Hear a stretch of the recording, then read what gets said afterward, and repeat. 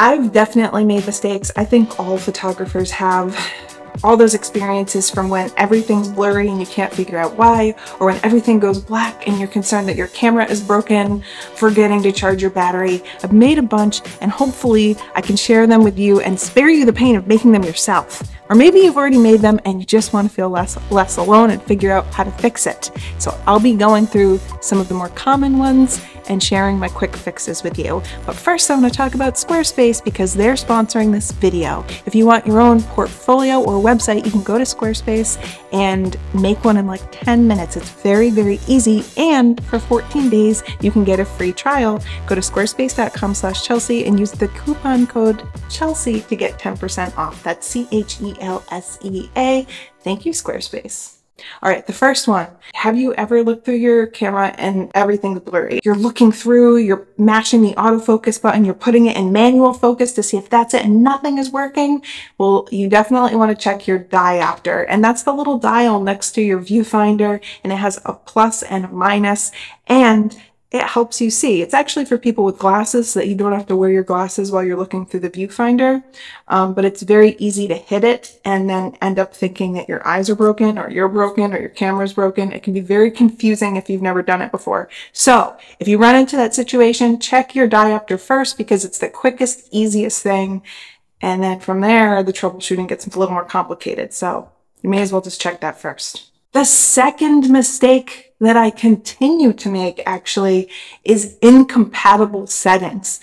There's so many different settings and features on cameras now that it's easy to turn one on and forget about it and then realize another one's not working because of it. Here's an example. I like my electronic shutter on my mirrorless camera, but when it's on, I can't use a strobe. It will not fire.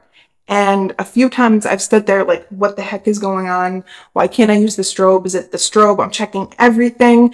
And then I realized I just forgot to put it into a mechanical shutter again. So my tip is to go into your phone, go into your notes app, and then put your most common mistakes in there just to remind yourself. So if you're having a problem, you can open it up and say, oh yeah, when I'm doing this, I have to change the setting. That's just one example, but there are many other examples where if you have one setting or feature on, another one might not work. So if you discover that, put it in your notes app right away, because if it's not something that you're changing all of the time, it's easy to forget and it can be frustrating, and you could break out in a cold sweat during a page shoot where you're like, oh my gosh, I really don't want to be going through my camera. You gotta like pretend you're like just checking things. This is highly technical. I haven't messed up at all. I'm a professional. You don't want to be in that situation. Number 3, similar to that, is forgetting your settings. And I still do this one too, because I use my exposure compensation dial a lot, especially when I'm taking wildlife photos. Because if I'm taking a photo of a white bird, it's very easy to overexpose those bright feathers. And so I'll turn exposure compensation down a couple stops, a stop, and then I forget about it. And I'm wondering why all of my photos are underexposed. And it's because I forgot to put it back. This one is a little bit more difficult to correct if you're not a person with good habits. Sometimes I just say it out loud to myself. I know that sounds silly, but it helps me remember. And I'll be like, you gotta put your exposure compensation back. So now I'm in the habit where when I go to take certain pictures, I just check all of my settings. Before I even go out into the field, when I'm taking wildlife, I make sure that I'm in shutter priority. My shutter speed is set for a fast animal. My exposure compensation is at 0, and just kind of like reset everything to make sure I'm not forgetting something.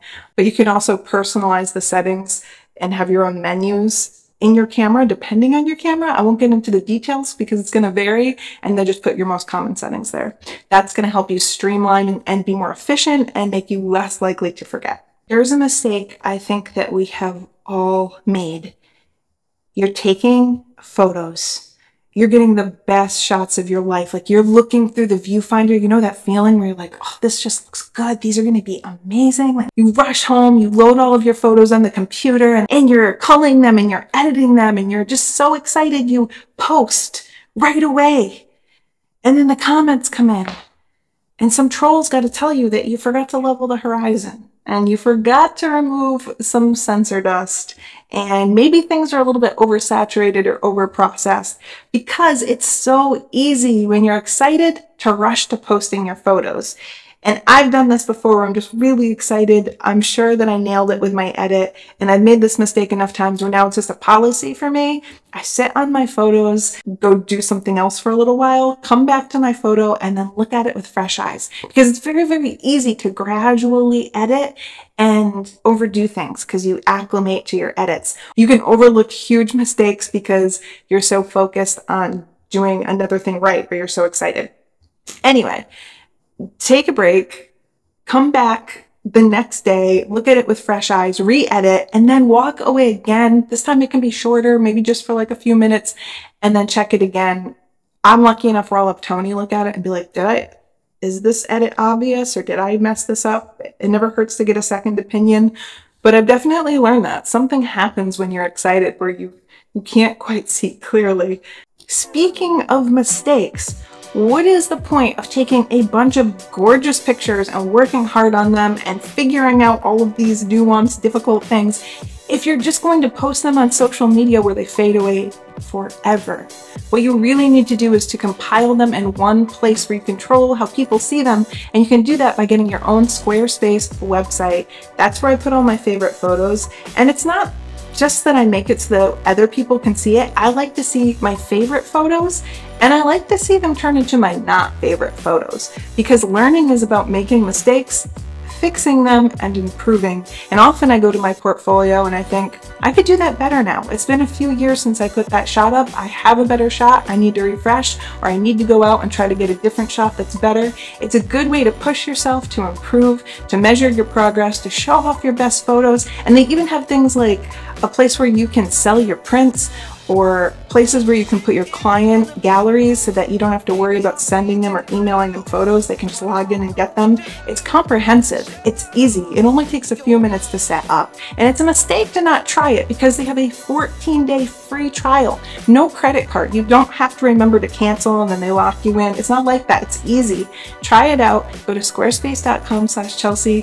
And if you decide you like it after the free trial, I know you are, use the coupon code Chelsea to get 10% off. That's CHELSEA. Thank you, Squarespace, for saving my website, because it was ugly before you. Not gonna lie, that was a mistake too. I'm gonna add that to my list. Bad website. Made me look like a bad photographer. Okay, the next one. All right, I actually continue to make this mistake too, to be honest. Just tripods in general. I'm not even going to get specific with it because when it comes to tripods, I don't know what's wrong with me. First of all, I always tell myself I won't need it. That's a lie. It's like dealing with morning Chelsea, where I'm like, you don't want to wake up for that shot. Yes, you do. You got to override the lizard brain. I don't want to carry the tripod, but I do want the tripod. So now I know I just bring it. It's got to be big enough. I've tried to get away. I've tried to strike a happy medium. I'll just bring a light tripod. Nope. Nope. You need a good substantial tripod if you're going to be doing things like astro or travel photography, long exposures, all the greatest photos that I want to get. I need to bring the correct gear. And then the other thing I'll do is I'll actually lug out a big tripod and then just like strap that at the legs, like put one on a rock, not like tighten it, do like a terrible job. Why? I made it all the way there. Why am I doing it? I know the correct way to set up a tripod. Why am I doing it terribly? Like, my strap is flapping in the wind, making it less stable. Why? Why do I continue to do this? Knowing the correct way to use a tripod, knowing how to level it, knowing how to weight it, knowing how to make sure that it's not going to be impacted by the substrate that it's on or the wind is very important. I actually have an entire video about that. So if you're not sure, you should watch that. And also, if you're like me, you should know you need the tripod. Don't try to get out of it. Don't leave it in the trunk. Don't leave it in the hotel. Bring the tripod. You gotta bring it. Here's my dumbest mistake. Sometimes I look through the viewfinder and everything's black. And I think my camera broke and my lens broke and the world broke and the sun broke.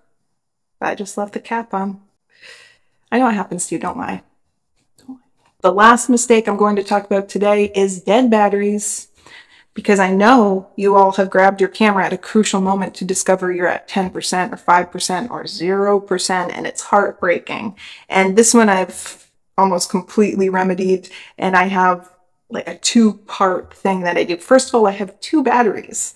And so there's always one on the charger and always one in my camera. And before I go anywhere, I switch it out with a fresh one and I put the old one on the charger. So I will always have a fresh one. I can't manage one battery, I learned.